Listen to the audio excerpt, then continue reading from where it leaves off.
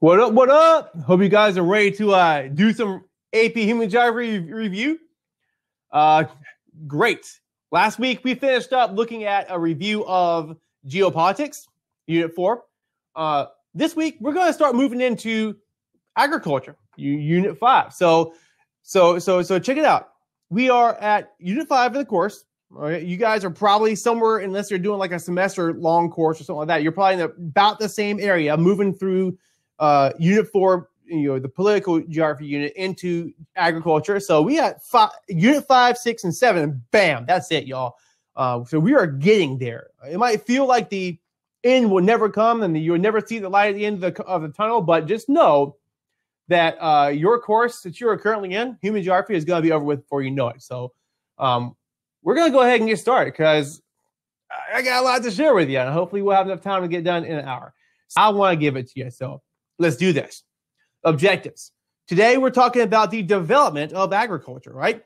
So you might be thinking to yourself, wow, this class, man, what the heck? We talk about population. We talk about things like maps and place and space and all this good stuff. We talk about culture and I guess geopolitics and globalization. All these things kind of make sense a little bit with geography. But how the heck is agriculture going to fit into this? Well, one of the things that I didn't put in my objectives that we're going to talk about right here towards the end is all the ways that agriculture has already kind of been seen in the units that we've studied in the course. Okay, so it totally connects with literally every other unit, and that right there is the reason why we are learning about it in this class. So now, obviously, if you guys have any questions, come down here and hit the little ask a question. And I'll get to that. You can put it in the dialogue as well if you want to. But I just discovered that I should have been time stamping the ask a question. So if you guys go in there asking me a question, I'll take the time to answer it. And then that way we'll be able to find it later on. Let's get started. All right. So you can't really talk about the invention of agriculture without looking first at kind of I guess I wouldn't say invention is not the right word, but the peopling of the earth. How did humans live before agriculture? If it was invented, that means there's a point where agriculture started. There's a point where before agriculture started, and that's what we got to look at first. Humans began in Africa, all right, and so they would have used tools. They would have communicated. All right, we talk all the time. That's the thing that separates us from like dogs and other kinds of animals that only make a few different kinds of sounds or whatnot. They can't string words together that have any kind of meaning, and they're not capable of complex thought in the same way that we are. So they can't really work together in teams in the same way that we can. Plus, we are able to invent all these cool tools and things like that to help us basically get the job done. So humans were pretty good pack animals, for lack of a better way to say it. We were really good at hunting. So typically in a hunter-gatherer society, which is how human beings live for the majority of human history, men would be the ones that did a lot of the hunting. Women were the ones who did most of the gathering, and they would gather things like nuts, roots, berries, something like that we can eat. All right. This is not really because women were seen as inferior to men. Now, that's one thing that a lot of people get mistaken whenever they study this stuff, is that, gender stratification has always existed. Women have always been considered less than men. It's really not that. Okay. In the same way that people in, I guess, athletic teams, if you're looking at a football team, you got your biggest people are going to be linemen. Your fast, agile people that can catch are going to be your wide receivers. The person who throws the best is going to be the quarterback. In the same way, men typically are just going to be a little taller, a little stronger, a little faster than women are going to be. It makes sense that they're going to be the ones doing the hunting. All right. Among other reasons. One of those reasons may be that if you have kids, women are going to be the ones to nurse a kid every time. Today we have things like, thank God, formula, which both my kids used formula because we had problems with nursing, and thank God we live in 2000 and something teens, so we could do that. But for the majority of human history, that was not an option, and women were the ones that did nursing. So that's perhaps another reason. And men typically excel in strengths, as we just said that. By the way, this word comparative advantage, I didn't just make that up. That is actually a term used in economics to refer to someone who is better at producing a good than another, say, country, another economy. All right. In the same way, comparative advantage in this case is if men are stronger and faster and more agile and all these different things, they should be the ones that are doing the hunting because it makes sense, right? Here are some examples of human beings as pack animals. That's really not the word to use, but we worked really well together and communicated very well. We could basically ambush animals much in the same way as you see here. Woolly mammoth didn't last very long. A lot of reasons for that, perhaps, but there were very large animals that used to live in certain continents like Africa and Australia. They're not there anymore, and a lot of that's because we overhunted them because we're good at hunting.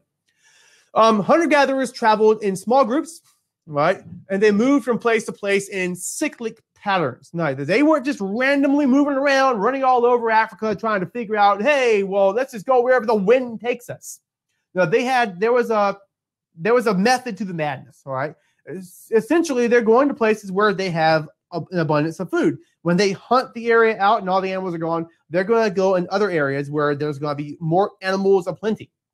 Now, why are they traveling in small groups? Why are hunter-gatherers traveling in small groups? This actually makes a lot of sense. You can't take a pack of 150 or 200 people, half of which are men, hunting for animals and anything that's going to feed close to that many people in the plains of Africa. You can't do it. So they had to travel in small groups in order to actually be effective at hunting. It's one of those things where, like, it's great to have a team, but you have too many people on the team and everything's going to suck. I play a lot of ultimate frisbee on the weekends, guys. And one thing that my group doesn't do, for whatever reason, I don't really know why they do this. They don't like to split into different teams, and they don't like to sub out like you would in actual, according to league rules. And so what happens is we end up having, like, in the middle of the summer, we'll have 40 people show up. We'll have two teams of like 15 people playing, and then all it is a bunch of people just throwing the frisbee as far as they can across the field in hopes that someone tall and skinny will be able to jump up there and catch it. And there's really no strategy, and it's not really fun. In the same way, if you've got a ton of people out there hunting, you're going to scare away all the animals. You're going to never catch anything to feed your family. So what the heck? You can't have a ton of people if you're going to be living like this. Another reason for that is because babies can't move as fast as adults. In fact, honestly, I mean, even toddlers are super slow. I've got a 3-year-old. Y'all probably hear her screaming in there right now. And y'all, she ain't fast. Right? So just to put it out there, babies going to slow down groups. So if they get to a new location, they have babies and they have 40 babies, and they can't carry them around, they can't survive. And so you would even see, sadly enough, there's a lot of cases where perhaps in hunter-gatherer societies, babies would have not made it. They may not have made it if they had to move to look for food. All right. So the moral of the story is they weren't having a whole lot of babies, and also life expectancy would have been very, very low. But by some studies, they actually believe that life expectancy may not have been quite as low, or at least kind of neck and neck with after we became a cell society. All that Unit 2 stuff. But another thing, could not move in search of food if children wouldn't keep up. I just said that. Also, if groups are large, then huge amounts of food would have to be hunted and gathered. So you would run out of resources very, very fast. So groups were extremely small. Since groups were extremely small, they weren't having a whole lot of babies. They had to support themselves. The population really didn't grow and was extremely small. There was at one point in the history of modern humans where in Africa there might have been somewhere around 100,000 human beings, and that's it. All right, we got more than that, and a lot more than that in the state of South Carolina, which is where I'm from. Here's a map that shows the population of the Earth over time, and you notice that you've seen this already. I mean, human beings really didn't populate that much until you got Jesus right here. I'm sorry, no, you got Jesus right here. So by the time of Jesus, you've got way less than 1 billion people on Earth, and then it creeps up a little bit throughout maybe the Renaissance period. Then you get the Industrial Revolution, and shoot, just like that. We're going to talk more about that, even in this particular review, but definitely in development when we start looking at the Industrial Revolution. But despite the fact that human populations were really low during hunter-gatherer times, the population did still grow, and it still grew very regionally where people were going to be in the continent of Africa. And this would have led to less food being available. As I said, human beings were pretty good hunters. All the large game that existed out there, like the woolly rhino and all these other things, like woolly mammoths and things like that, just eventually disappeared. People had to end up moving around to where, the other continents and start to really migrate outward. And again, you may or may not have studied this in Unit 2. There is actually a really good video. There's a few videos that I might think of, but one that I know exactly what it is. If you get a chance to go on like Amazon, I believe Amazon Prime is completely free. I paid $2 for it, but the first episode of the story of all of us, it's there we go. The transcript picked it up. The first episode of that TV show spends the first maybe 22 minutes talking about exactly this concept here. In fact, it's really a pretty good. I need to add that to the end of the resources here in this PowerPoint.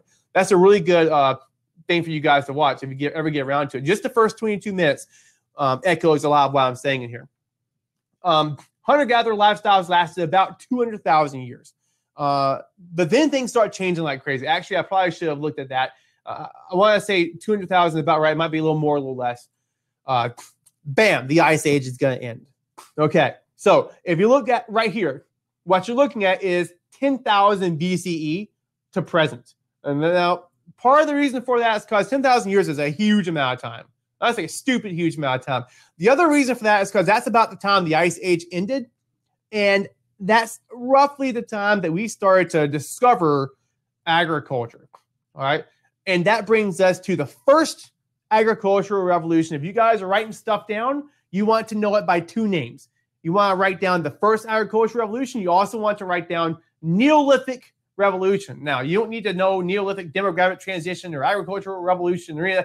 Just know that when you're talking about the invention of agriculture, you're looking at the first agricultural revolution. You're looking at the Neolithic revolution. And those two words mean the same thing.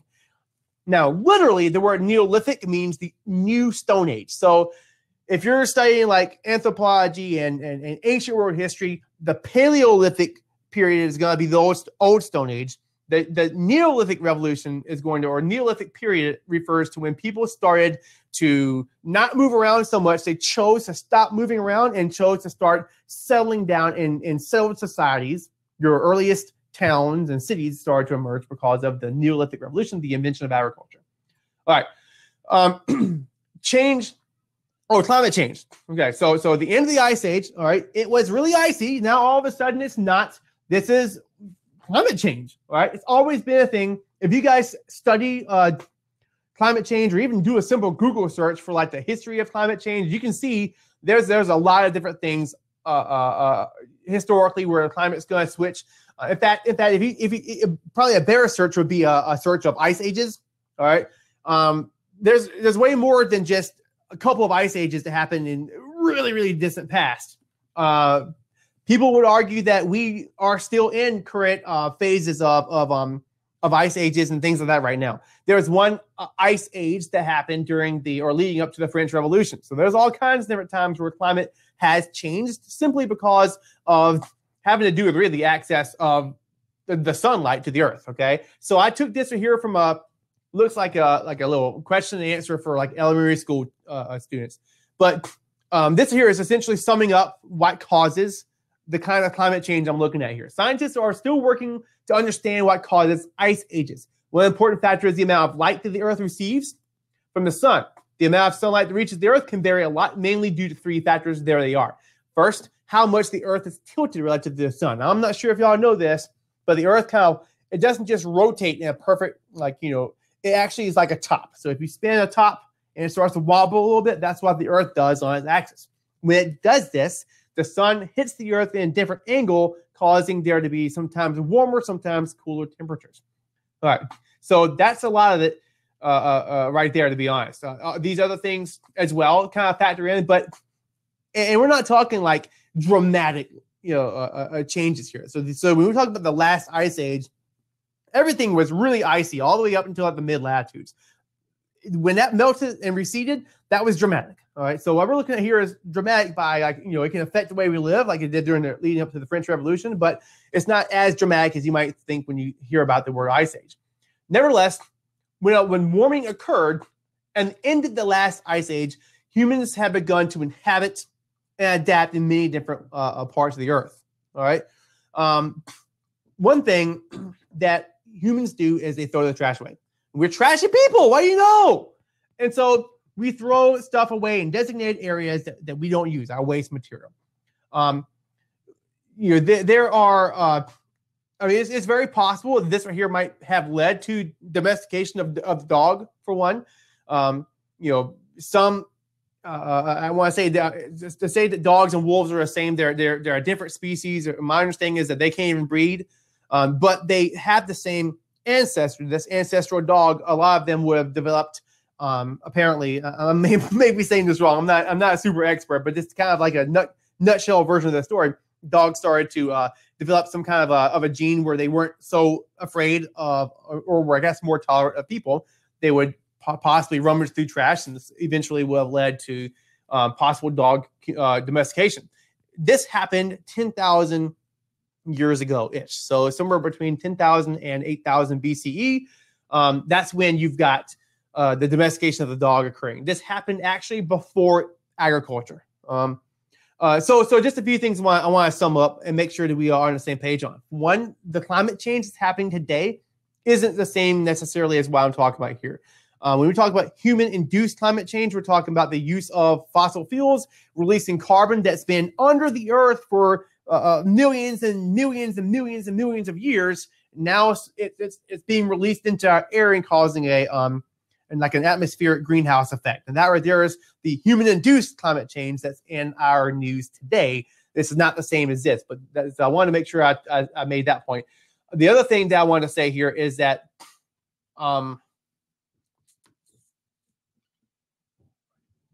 well, I guess I forgot. It'll come back to me. So anyway, I was talking about the domestication of the dog, the invention. Dang, I totally lost my train of thought there. But that's okay. We'll figure it out. Women were probably the ones that discovered agriculture. Women were gatherers during hunter-gatherer societies. Okay, they're likely to notice that as weather warmed up, areas where they tossed their scraps would have possibly produced crops. Other things that you might well have done is cut things down. Like, so if you're a kid, what kid has never grabbed a stick and run through the woods like you're playing, I don't know, some kind of a superhero with a sword and cut things down? Or even better yet, you find like some kind of a machete or something in the woods and you pick that up and go get in all kinds of crazy trouble with that, cutting things down. Well, if you go back to that area, you probably notice that a lot of the things you cut down start to grow back again. I have some trees out here in my yard that I cut down, and I left the stump like about waist high. And every single spring, I have to go in there and cut the limbs off of it because they continue to grow. So it's not hard to understand how people would have discovered that things grow when you throw seeds in the ground, and things grow when you cut them down. All right. So they eventually discovered that under certain circumstances, you might get better results with your crops. So when it rains, and the grass grows, an inch in one day, they will have noticed that kind of thing too with the crops of their days. And so eventually people started experimenting a little bit, probably women. And what they would do is they would perhaps fence off a certain area or protect a certain area where a crop can grow without any kind of other things getting in the way. They might take the time to water it. And they realized that they could cultivate the earth. Holy crap. What in the world does cultivate mean? This right here is a really important word, and so is the word agriculture, right? We've already talked about culture, and one of the things that I'm pretty sure I said this in one of my earlier reviews, because I was at this point doing the reviews for you guys, is that when you look at the word culture, it means to care for, all right? So agriculture, cultivate, and culture as in the things that we care about culturally, they all come from the same root, meaning to care for, right? So when you cultivate the earth to produce more crops, you are actually caring for the earth in a way that allows it to grow crops for you. Okay, that's really important. So when people start to cultivate the earth during the Neolithic Revolution, they started to realize that this seemed like a good deal for them. All right, I could imagine waking up I already hate to get up at 6:45 and get to bed at work at 8 o'clock and work. Who wants to go to work? Not that I hate my job. I love my job. But I just would rather stay home usually.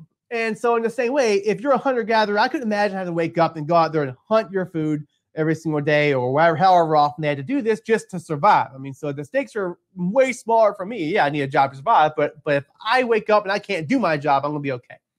Well, they realized you didn't have to move around so much. All right, you could have surplus food. Also, this could support a larger population. So, if I went back up there and I started looking at my chart that shows human population growth over time, because of Neolithic Revolution, that's the reason why ever so slightly you start to see that line perhaps go up a little bit towards when you get the birth of Jesus. Civilizations, a lot of civilizations had begun to flourish at that point, and populations started to increase. So this is a slide that I grabbed off the internet. It shows a little bit of what was happening before, a little bit of what happened after Neolithic Revolution. And these are the things, right?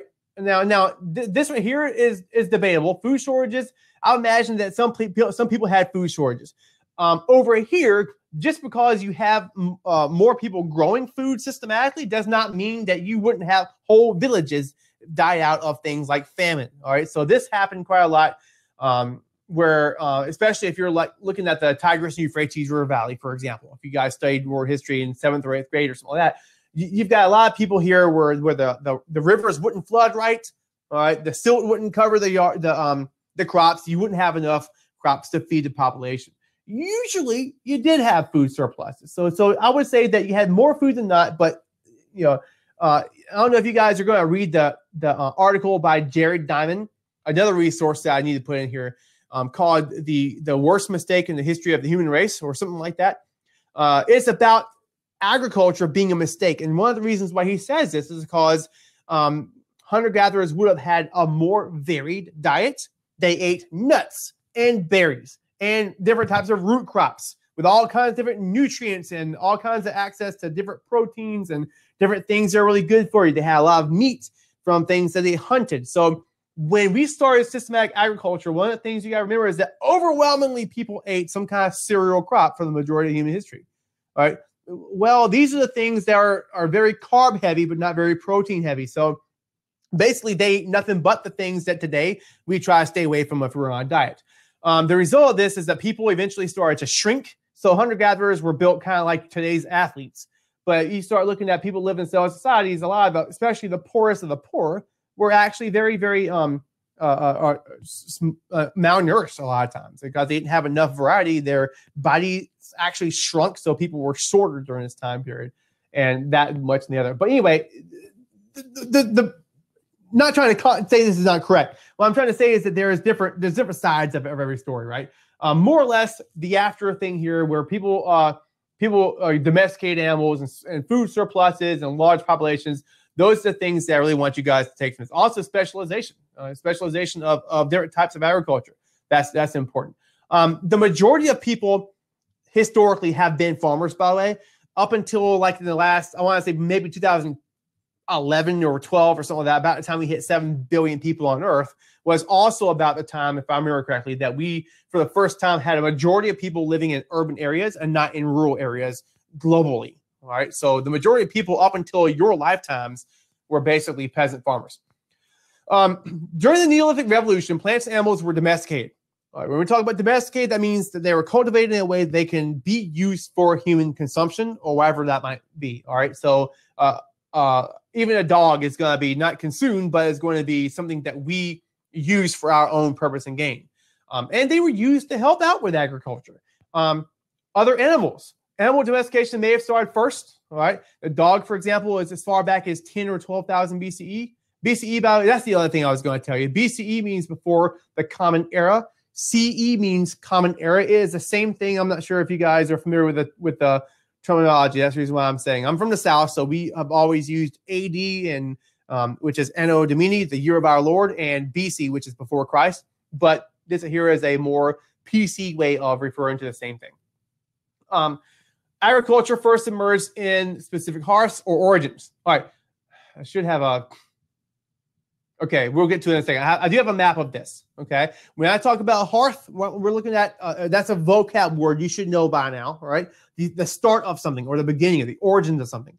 Agriculture was not invented by one person, okay? It was invented by like a bunch of different people living in a bunch of different regions on Earth where the the different, I guess, what am I trying to say? Different things were in line to make that happen. Characteristics or whatever you want. All right, this here is an example of just a chart that shows a little bit maybe of the lineage of modern dogs. Very, very simplified, but it shows this idea of an ancestral dog, which is where wolves and all the different other breeds of dog that we know and love come from. Now, again, biology's sake, I mean, I've heard of things like, I guess there's a ton of books and stuff like White Fang and all that, where dogs and wolves can procreate and all that, but apparently that can't happen because there are different species. All dogs can procreate. Wolves are not the same as dogs. They're of the dog family. Okay, there's your biology lesson for the day. So that brings us to this dude, Carl Sauer. Now, you may have already heard of Carl. Oh boy, Carl. All right, he is the guy that your book, if you use Rubenstein's book, it's named after the cultural landscape, which is kind of his thing. Okay, but he also looked at origins of agriculture and determined that vegetative agriculture preceded seed agriculture. All right, so what that means is that originally people would have cultivated crops by essentially moving your stems or roots or whatever it might be from one place to another, where they were able to make the conditions more suitable for agriculture. There's people that disagree with that. All right, so it's in the course description. You guys know this, I guess this stuff here, but so I wanted to make sure I talked about it. But just it's debatable. People discovered that plants grow better with certain conditions. I just mentioned that. They would move or cultivate those plants in certain areas. And one of the first areas where you would see vegetative agriculture would have been Southeast Asia, right? Where, according to Carl Sauer, you will have seen things like taro. This is taro. You have seen things like yams. There is a yam. That's a root crop cultivated through vegetative planting. You also would have seen in the same region things like coconut trees and banana trees and things like that being cultivated in Southeast Asia, right? Using vegetative agriculture. So I'm not asking you guys to be able to write a dissertation on this stuff. Heck, you can probably tell that I'm not the world's greatest expert at the topic of the ancient history and origins of agriculture, but on a surface, you're going to want to know these things that I'm looking at here: taro, yams, bananas, coconuts, things that were diffused using, I guess, started off and diffused using vegetative agriculture. Here is a map. This here comes from the Ethel Wood review book. Some of y'all might have that, and all I did was take a picture right out of it. Talk about the diffusion of vegetative planting, because it shows kind of these arrows where there's your speculated hearth of where these things originate and then where they diffuse. So you've got here's the Southeast Asia region I'm just talking about. You've got places in the Middle East. All right, you got places in sub-Saharan Africa and in the Americas, and we're going to talk more about those places right now. This here is a map that shows a little bit more detail of the origins of certain crops. All right. So again, if you look in this same region that we were just looking at, you can see some of the examples I just gave you, as well as many, many others. Now, you don't need to memorize this map and all these things, but if I were you, I'd probably know a few examples of where certain ones of these things would have emerged. All right. And again, don't memorize this whole thing. I mean, if you don't know where it is, I wouldn't take the time to learn where it originated. But things like beans and yams that I just showed you, tea, coffee, things like that, I would take the time to know where it came from. Seed agriculture. Can't believe you guys had any questions yet. Any questions for me? Feel free to ask a question. Click a little ask a question at the bottom of your screen, and we'll put it in the comments if you guys have any questions. Seed agriculture, just like it sounds, you throw seeds in the ground, they turn into crops. And again, people would have probably figured this out accidentally, as I mentioned earlier. Today, the majority of agriculture is done using seed agriculture. Carl Sauer believed that vegetative agriculture started first in Southeast Asia. I just mentioned that. Not all scholars just mentioned that as well. Many scholars or many people would say that agriculture would have originated in the Fertile Crescent region, which is that place right there. All right. So basic geography. If you guys don't know what you're looking at here, this is Saudi Arabia, or the Arabian Peninsula. Saudi Arabia is the biggest country on the Arabian Peninsula. This here is where Egypt is. It's the Nile River.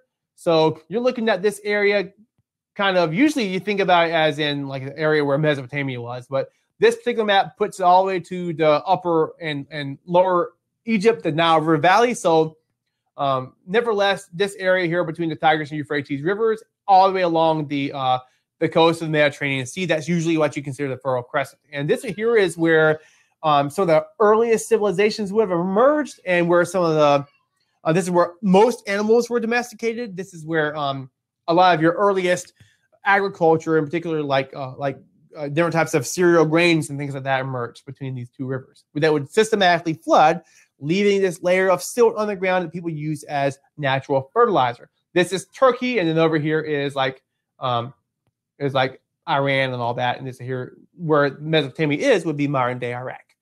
So in Southwest Asia, right, which is this area here where the Fertile Crescent is, barley, wheat, lentils, olives, oats, rye, overwhelmingly different types of cereal grains would have been produced in mass because of the conditions made by those rivers.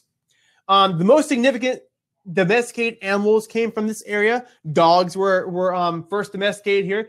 Pigs, goats, cattle, sheep, all the different things that we still have today. Really, we haven't domesticated a heck of a lot of animals, y'all. But all the big ones, the ones that could be used the most for agriculture in terms of especially reducing labor of agriculture, emerged in this region, except for horses, which emerged a little bit further up in around the Caucasus region, or the Eurasian steppe, the same place where Indo-Europeans began to speak.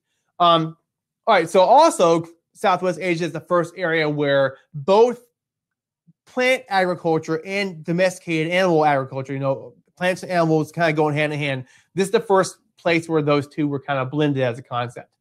So again, there's the map. Americas are known for things like squash, peppers, maize. Most of the world calls corn maize. I know in the United States we call it corn, right? Just know it by maize when you're speaking globally. Potatoes, beans, cotton, and so much more. All these things over here are unique to the Americas until I'm not there yet. I need to hurry up though. The Columbian Exchange. We're gonna get that in just a second. Old world animals, pack animals. Most of them originate in Europe. That's what I mean by old world. I'm going to skip a little bit because we're running out of time.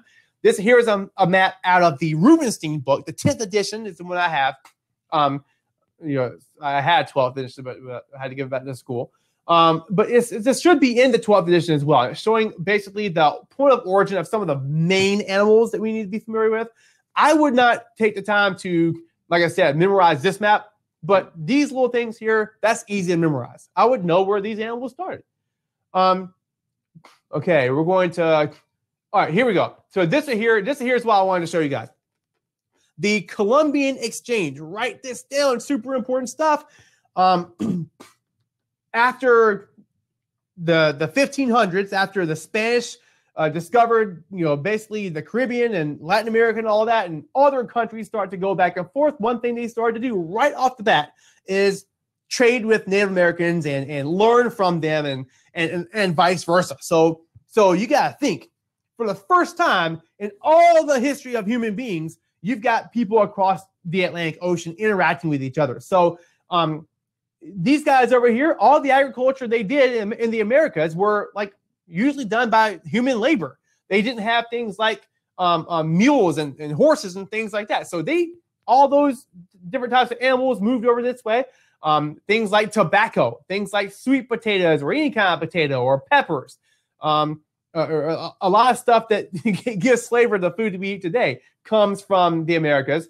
Now, these guys did have things like certain spices and all that in Asia they used to also would flavor their food. But this is a huge swath of crops that these dudes never had over here. I mean, none of them. They're not in Europe, not in Africa, not in Asia, none of them.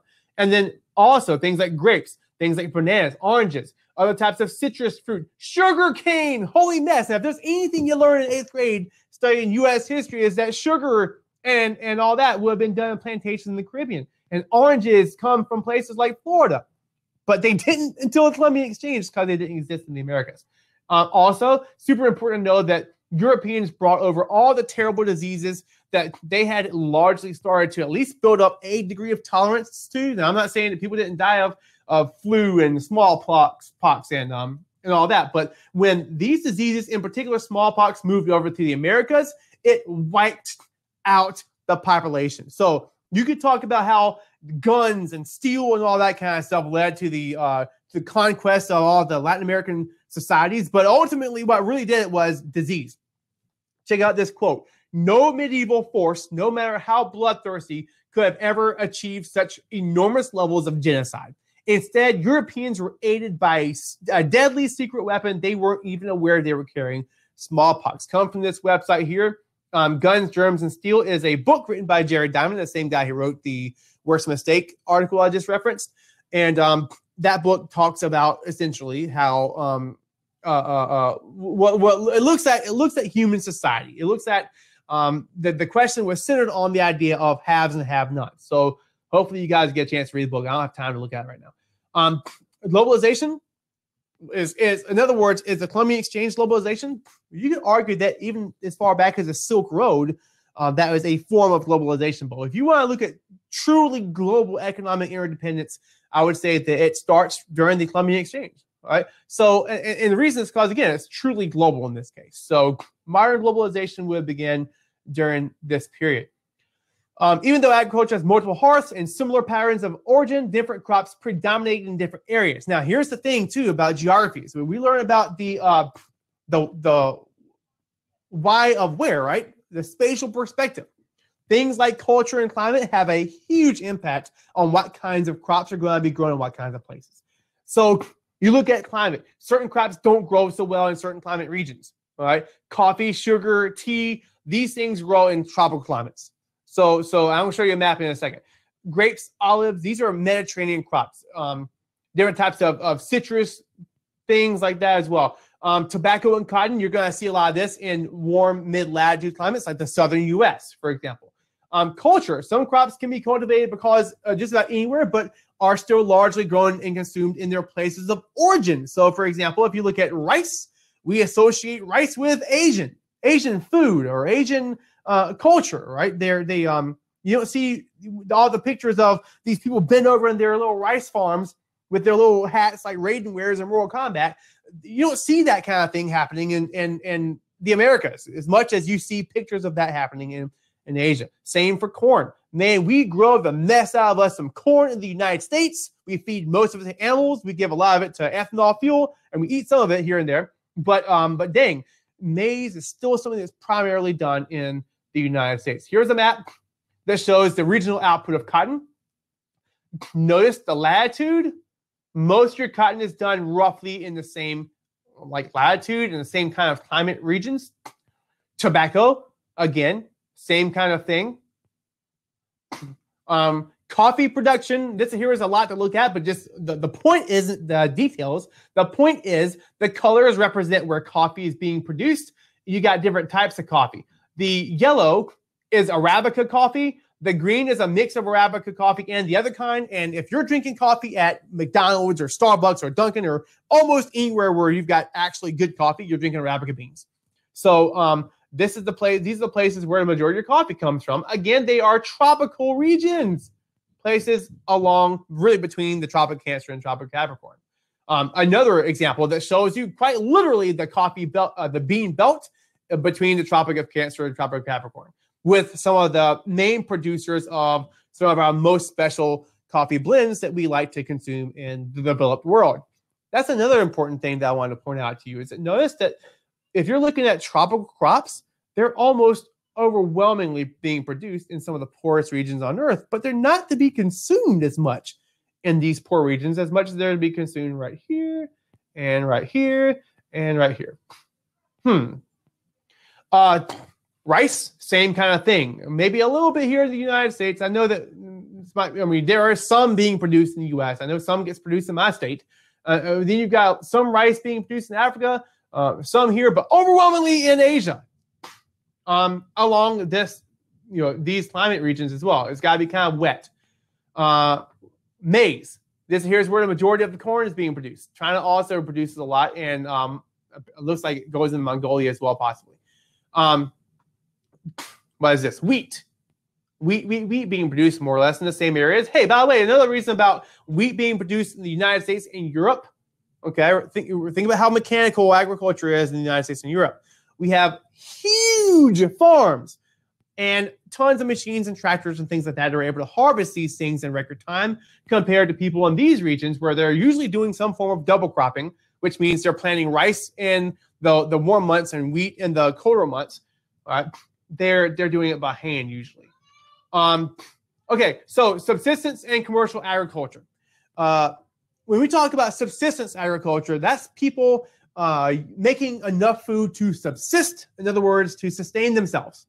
All right, so for the majority of agriculture history, people have produced food for themselves and their family to consume. That's subsistence agriculture. It wasn't really until the next thing we're going to talk about, the second agricultural revolution, that you start, agricultural revolution, that you start seeing commercial agriculture, or when people produce so much food that the purpose doesn't become anymore to sustain their family and themselves, but to sell for profit.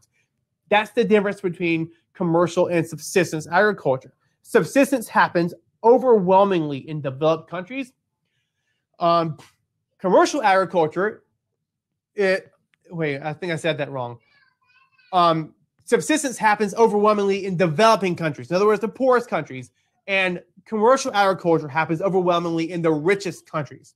All right, so which is going to be your developed countries. Now, the only exception here is that when you look at plantation agriculture, like sugar plantations and cotton plantations and tobacco plantations and things like this that you might have learned about in American history, and some of which still happens today, those are going to be farms that are owned usually by people that are heavily invested in or controlled by developed countries. In other words, they're a part of commercial agriculture, but they're practiced in LDCs. Other than that, most people in LDCs are practicing some form of subsistence. Now, one more thing that I want to point out here, and sorry about my kids if you guys are hearing that. One thing that I really want to make clear is that surplus crops in subsistence agriculture can be sold at market. But again, because they're making a ton of money, they're making enough to support themselves, and usually they turn around and spend it on other forms of agriculture. Or like, in the next season, for example. Okay, commercial agriculture, the focus is on cash crops. What the heck is a cash crop? Things like cotton, things like tobacco, things like corn, things like sugar, and anything that be used a lot really by rich countries. Now, I'm being kind of sarcastic there, but yeah. I mean, if you're using a ton of cotton, you're making it into stuff to sell. I'm not saying that doesn't happen in countries, but they're sold in, a lot of it's produced in and then sold to developed countries. Tobacco is really a luxury crop. You're not, if you're poor and you're trying to put food on the table to support your family, you're not able to, literally can't afford to smoke something. It's not going to really even help to promote your life. And this is exactly, you got to pay to cure yourself. A lot of the corn that we use in the country is used to feed our animals. So that's part of the reason why we have so much corn being produced, is because we have tons of animals. And hey, you know what? Do they have tons of animals in developing countries? Not as much as we do, because animals are expensive to maintain and expensive to sell, and we eat more of the meat that are being produced in other countries. And so there's a lot of corn for that reason. I'm about to show you guys a map about that as well. Sugar, same thing. Croplands and pastures cover about 1/3 of the Earth's free surface. According to this study, well, if you look at the map, what it's showing, I'm just going to talk about the map. What it's showing here is that in the blue areas, these are places where people produce food for themselves to eat, or the majority of food is produced for people to eat. Notice there's some yellow and red over here. That's because these are coffee-producing countries. Largely, they grow crops that they don't eat. They sell to the developed world. Now, a lot of the color that you see in Europe and the Americas is going to be like that corn we're talking about, or a lot of crops that are used as feed for livestock, because we need that in order to be able to eat the beef or consume the beef, or grow the livestock and things like that we use to create beef. By the way, you might not know this, but when you start thinking about raising livestock, is incredibly is one of the I'm not going to say it because I'm not 100% sure. It's a huge methane production is a large contributor to things like climate change. Okay, if we could reduce the amount of our dependency on things like beef, for example, or eat less of that, then we could probably do it. It would be at least a little nudge in the right direction. Like, that's what I'm trying to say. Commercial agriculture evolved during the Columbia Exchange, but changed dramatically during the Second Agricultural Revolution. All right, so we talked about the First Agricultural Revolution, also known as the Neolithic Revolution. Now we're looking at the Second Agricultural Revolution, also known as just the Second Agricultural Revolution. So almost everyone calls it that. If there's another name for it, I don't know what it is. One thing you will hear people say is that it coincides with, maybe even precedes a little bit, the Industrial Revolution. And that makes sense because the main key ingredient to the Second Agricultural Revolution is mechanization. In other words, the mechanization of agriculture. We have been able to, during this period, use things like the principles of the Industrial Revolution to greatly improve the way that we produce and are able to grow crops. All right, and we're going to talk about it, and we got to speed things up a little bit. I'm going to try. All right, so occurred just before and concurrently with the Industrial Revolution. The time period you're looking at is somewhere around the 1700, like the year 1700, up until maybe the 1850s or so. It was not something that happened overnight, but yeah, do want to remind you though of the word revolution, which I think I've got up here somewhere. I guess I didn't put it in. The word revolution is you think about it as an overthrow of a country or whatnot, but more of a broad general definition of a revolution is simply a sudden drastic change in something. Okay, so yes, when you overthrow your government, that is a sudden drastic change, right? But when you think about things like the industrial and the agricultural revolutions, you're not overthrowing people. And we talked about how the Neolithic Revolution happened over thousands of years. How can that be a sudden change? Well, thousands of years in the midst of hundreds of thousands of years, that's pretty sudden. In this case, you're looking at a period about, like I said, 150 years-ish, give or take. And so when you're looking at the mechanization of agriculture, or the Second Agricultural Revolution, is a little bit more than just mechanization. The first thing I want to talk about is, well, these three factors kind of help promote the movement. And the first is the enclosure movement. Super important stuff. All right, so this happened first in Great Britain. And part of this is because all the conditions were right. I mean, no wars had been fought on British soil. They had a sense of security. They had the ability to maybe experiment more without the fear of Napoleon or someone coming in and taking over their farms and wrecking their land. So things like that didn't happen as much in Great Britain, so they were able to experiment. One thing that some of these richer farmers noticed is that the way they typically did agriculture was not very efficient. Here's how they did it. You would have a village and you would have common fields, and those common fields would be farmed by whatever peasants lived nearby them in whatever way they saw fit to do it. It's not very efficient. So what large landowners, aka rich dudes in Great Britain, started to do around the 1700s is they began to purchase large communal lands, and then they enclosed them. They put fences around them like you see today in modern farms. And when they did this, they were able to now control whatever happens within their farm. So these rich dudes started to experiment, and they started to spend their money on things like experimenting with new kinds of ways to do fertilizer, new kinds of ways to distribute seeds, new kinds of ways to make cows more fat, or things like this. And so this here is a huge part of what the Second Agricultural Revolution was, or what caused it, is that people didn't just wake up and accidentally discover new ways of innovating farming. They learned those things through experimentation. It actually is very, very scientific when you think about it. The way they used to do things for so many years was this old medieval three-field system. If you guys study the Middle Ages, you probably have already studied the three-field system. And it's centered around the idea of leaving land fallow. All right, so what I mean by leaving land fallow is you simply don't grow anything on it. You're leaving it alone. You're not messing with it. So you've got wheat, barley, and then land being left fallow. Second year, you would rotate. You would move the barley here, the wheat here, and then you leave this field fallow, and so on. Well, if you're doing that, maybe you're not going to exhaust the land completely over time, but dang, man, you're not using 1/3 of your land. Well, what if you could use that last third of your land? So what this one guy named Townsend is, his nickname was Turnip Townsend. What he did was he started to experiment with a 4-field system, and he discovered in the process that if you plant certain types of crops like turnips, that's the reason why he's called Turnip Townsend.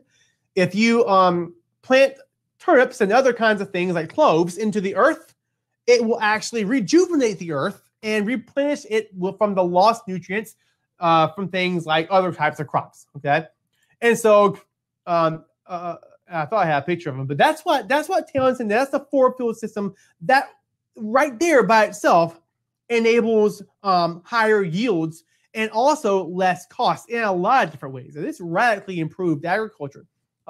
There is a video link at the end of this presentation. I'm going to show you a little bit more information about that. But basically what he did was you were able to use your whole field, not just 2/3 of it, the whole thing, and produce more food. You're able to produce food to feed your animals, and you didn't have to slaughter animals before the end of the year because they would have enough food to eat. So it radically increased the yields right there.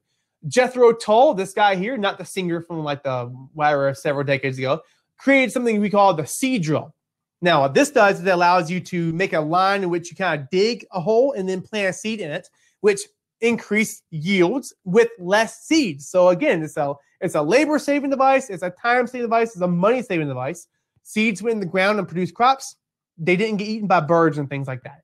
Today, that's what the seed drill looks like. So that's a modern example of it. Due to simply, as time goes on, we innovate things.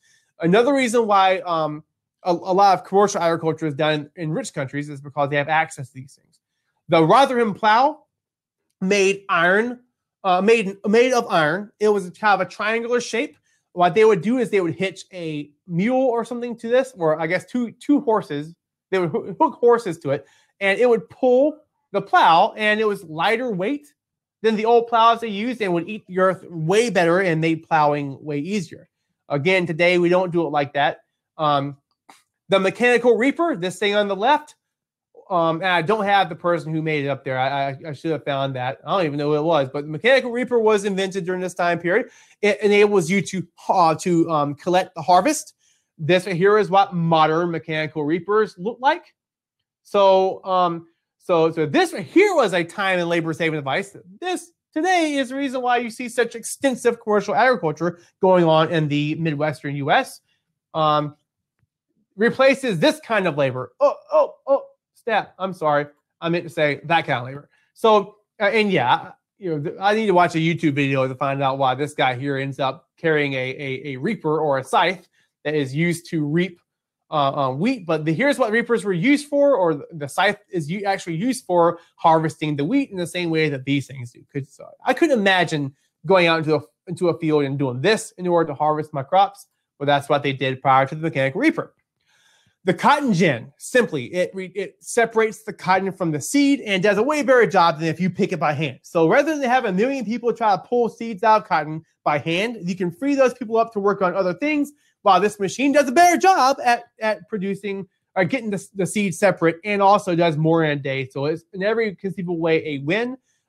Radically improved the way we produce cotton and also the output of cotton we produced.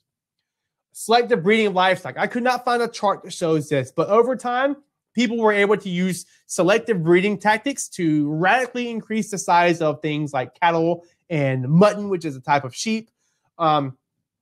Simply put, they chose their biggest and fattest animals and they bred those.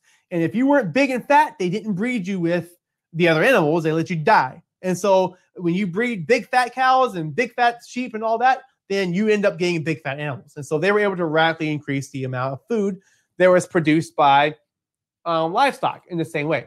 Now, today's agriculture, I guess the way that we do agriculture today is an extension of this period. We're far more scientific. Our machines are way more sophisticated. We use computers in all kinds of different ways. Also, another thing I want to point out is that the second agricultural revolution, the industrial revolution for that matter, primarily impacted, I guess, had the biggest impact on how agriculture is done in developed countries, in the rich countries. It affects mostly commercial agricultural output, right? Why? Why is it that its impact was biggest in developing countries. Had to do with the fact that you need capital. I would write this down. Capital is some kind of money or something that you have saved up that you can use to buy the tools or buy the resources needed in order to produce your good. All right. So if you want to start a business, the first thing you need is capital. In other words, you got to go to the bank, get a big loan so you have money to spend on your business. Same kind of thing here. In poor countries, even today, just like back then, you don't have the money to spend on the tools you need in order to practice agriculture. And so it builds on itself. The next step was producing different types of infrastructure in order to transport things. And what do you think the Industrial Revolution did with the invention of things like railroads and steamboats? So that's all that goes hand in hand. That's the reason why developed countries are the ones that benefit the most from this. Now, the last thing I wanted to end on, and I told you guys I was going to end on this concept. We talked about the Second Industrial Revolution. How does all this already connect to the things we've taught about in the course? You guys at this point have learned about basic geography stuff with maps and spatial perspective and the why of where. And you've learned about population geography. You've learned about culture. You learned about geopolitics. All of this intertwined with what you've done so far. First, anytime food production has increased, so has the population. If you look back at our map, I'm not going to pull up the chart from the beginning of the presentation, but if you look back at that chart, food production increased due to more food. Population increased due to more food production. The more you have, the more people can eat. The more people are eating, the less they're starving to death, and the more that children grow up to be adults. And that's really kind of the simple way to put it. People live, and so populations increase. Remember Malthus?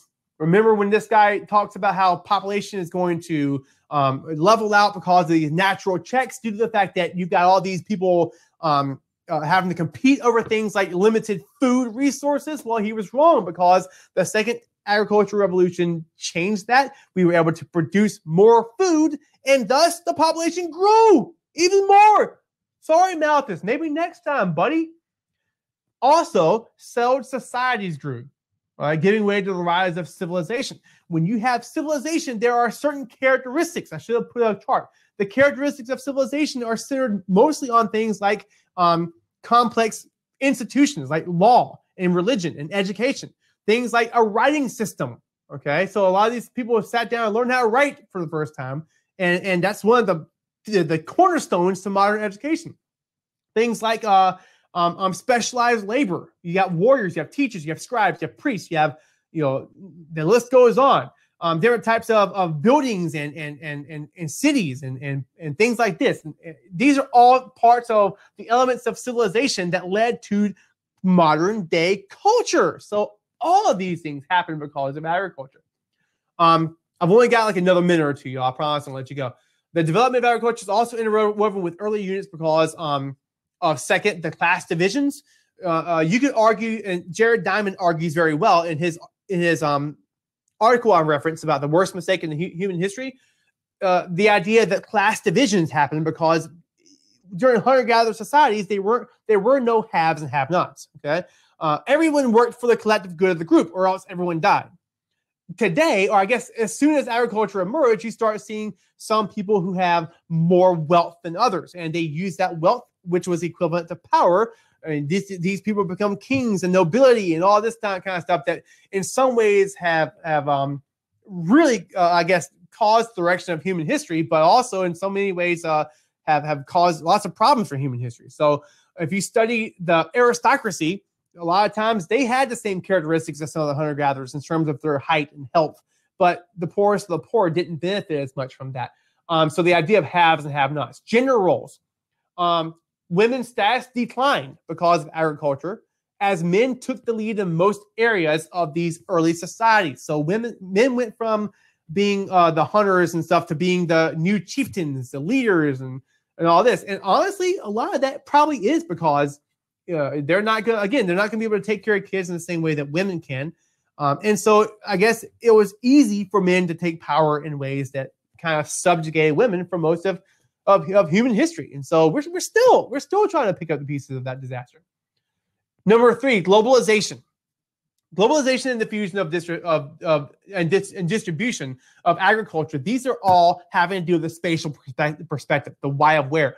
climate, culture. We just talked about these things being some of the reasons for why agriculture is where it is. All right, that's unit 1. That's the stuff we've already talked about. Contagious, relocation, hierarchical diffusion. You see where the diffusion of agriculture itself was through contagious diffusion, through hierarchical diffusion. I'm sorry, through relocation with the Columbian Exchange. All right, all these things show up. Different types of places, like for example, in Walmart, flowers from there probably come from the Caribbean. They probably come from other countries. Florida produces mostly oranges we eat. California produces huge amounts of the milk. Great Lakes with the cheese. All right, coffee, if you drink that, it comes from other parts of the world, not the country that you grew up in. So, in summary, that's it. In summary, I do have some at least one video I want to show you on the next slide. Neolithic Revolution is also known as Agricultural Revolution. It occurred thousands of years, over the course of thousands of years in multiple places. The Columbian Exchange is the beginning of global trade. The second agricultural revolution is the mechanization of agriculture and so much more that led to higher yields and higher populations simultaneously. And agriculture can be seen in all facets of human geography. Mind blown, right? All right. So there's the video resource. If you go on YouTube, you type in cause of the Industrial Revolution, you'll get directly to the video that's linked there. It's a really cool, quick summary of some of the agricultural changes that happened leading up to the Industrial Revolution. So I wanted to leave that with you. When I do the resources for this, if you guys are on the Fiveable Plus, you have access to I'm going to try to find a link to the Jared Diamond article. And also I'll reference in there that Amazon Prime video that I mentioned. So that's all I got for you. Any questions for me? Thank you all so much for being here with me tonight. Again, tell your friends about it if it's helpful at all. Tell your teacher to come up here and you want to chat with them in the side while I'm talking about these AP Human Geography things. Next week, we continue in agriculture. Hope you guys have an awesome night. Peace out.